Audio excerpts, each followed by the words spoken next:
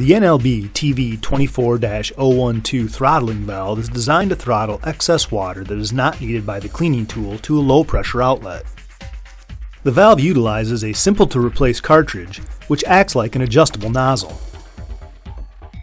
This adjustment is done by simply turning the knob. Turning the knob clockwise will increase system pressure, while turning it counterclockwise will decrease pressure. Once the desired operating pressure is reached, turn the thin locking knob clockwise until it presses firmly against the body.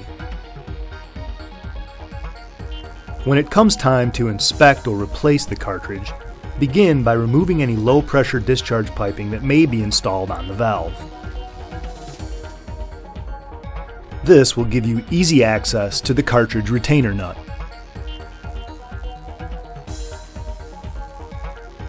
Use an adjustable end wrench to loosen the cartridge retainer nut and then finish unscrewing it by hand.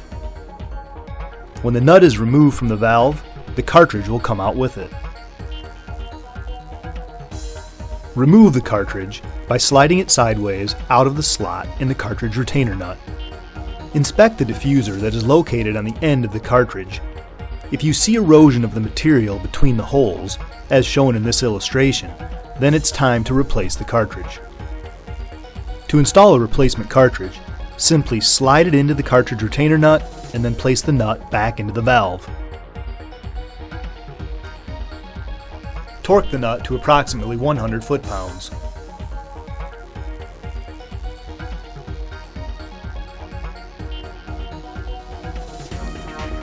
And finally, reinstall the 90-degree elbow and any other fittings that you removed.